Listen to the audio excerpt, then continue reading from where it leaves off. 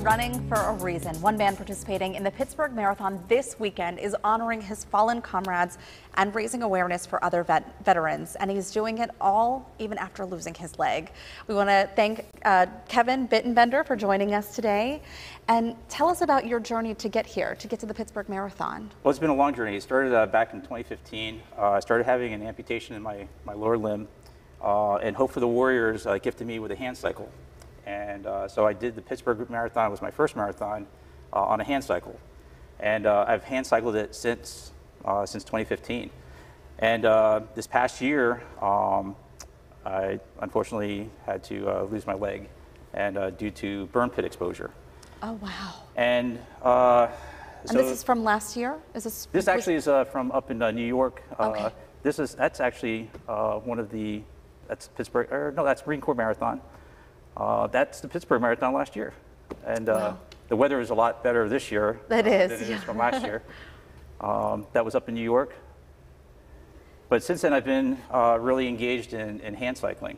And then losing my leg actually February 17th of last year, my surgeon came and asked me, what my goals were.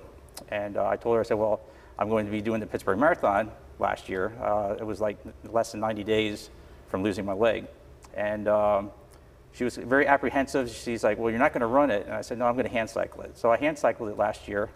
And I said, well, this year I want to run it.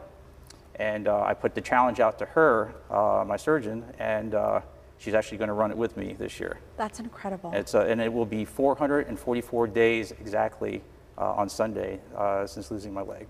And so, this is important for you to do this. Mm-hmm. For the people who you served with, yes. For people who did not come home. Yes. Walk us through that experience, because I think at times we take it for granted what happens and the sacrifices you've made.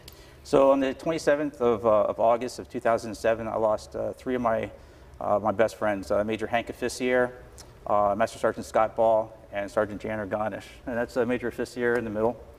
And he asked me on the 26th of August what my legacy, what I would want my legacy to be. And I said to him, I guess I want to leave the world better than what I find it. Yeah. And he was always one for critical thinking. And he asked me, are you sure that's all you want to say?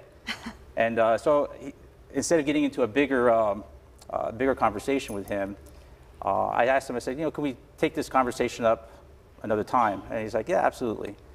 Well, on the 27th, Major Officier was killed. That next day? Next day. And I never had the opportunity to finish that conversation. And for the longest time, that haunted me with that survivor's guilt. And I contemplated suicide on many occasions, and fighting those demons. And Hope for the Warriors were fortunate to be there for me to help me on that path of recovery. And getting me involved in sports, and getting me involved in back into the community. Yeah. So this is my running leg that I'm going to actually be running with. It's the Iron City colors, as you can tell. Yeah. But on the inside of my prosthetics, my team down at Walter Reed put my mantra in. So it says, live a life worth their sacrifice. Yes. So every time I put my leg on, in the morning, that's the first thing I see, and it gets my mind set for that day. Yeah. So. And tell me who you brought here with you. So this is Kirby. This is my service dog. Kirby was sponsored through America's Vet Dogs. He is he just turned 2 May 2nd. So wish him a happy birthday. Happy birthday. He was sponsored by the Houston Texans, so Pittsburgh, please do not get mad. All right, but there is an opportunity that if Pittsburgh, the Pirates or the sports team here in the Iron City wants to step up and sponsor a puppy, I think that would be awesome. That would be amazing. And but Kirby is trained for PTSD, and as well as my mobility dog.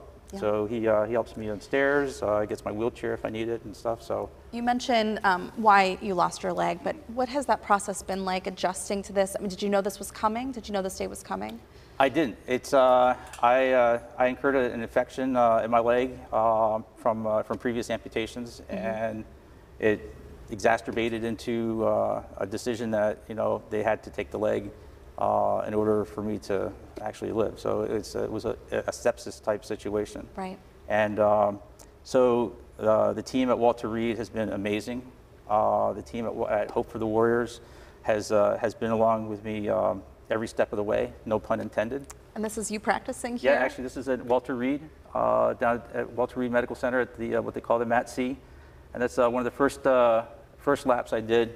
My physical therapist, Laura, took the video of me, and that was actually my first steps as running. Wow! And you're doing the full marathon? Are you doing the full marathon? Yes. You know, I'm just thinking, that no one out there can say they can't do it. No. Watching you sit not. here right now and training for this and going through what you've gone through, to say that you can't do it, it doesn't seem... No, and I know that my teammates that I lost are going to be with me along this journey. Yeah. But I have a great support group that's going to be running with me as well. I'm really looking forward to doing this. So it's probably the hardest marathon that's in the country. Pittsburgh is the hilliest. Yes, it is. Okay, so don't let anyone kid you about that. And it's just, I just love this marathon. It's awesome. The people out on the streets just clapping and motivating you along the way. It'd be great to see everyone out there on Sunday. You know, we wanted you to come here, bring us some inspiration, tell us more about what you're doing and Hope for the Warriors. But if there's a message that you could give to people out there about what we all should be doing to support veterans, what is it? Reach out to them. Encourage them to talk to you. You can thank them for your service, and that's awesome to do. But let them know that you have their back, that you have their six, as we say in the military, and that you're willing to listen and get them the help that they need. And any veterans that are out there, I fight my demons on a daily basis, and I'm here to tell you that they're winnable. So take the opportunity, pick the phone up, call. The crisis hotline, it's easy to text, 988. Dial 1 if you are a veteran, and it'll put you right in touch with a fellow veteran to talk to. So, thank you very much. You are an inspiration, and I'm so touched and moved by your story. So thank you for joining us today. I appreciate you having me on.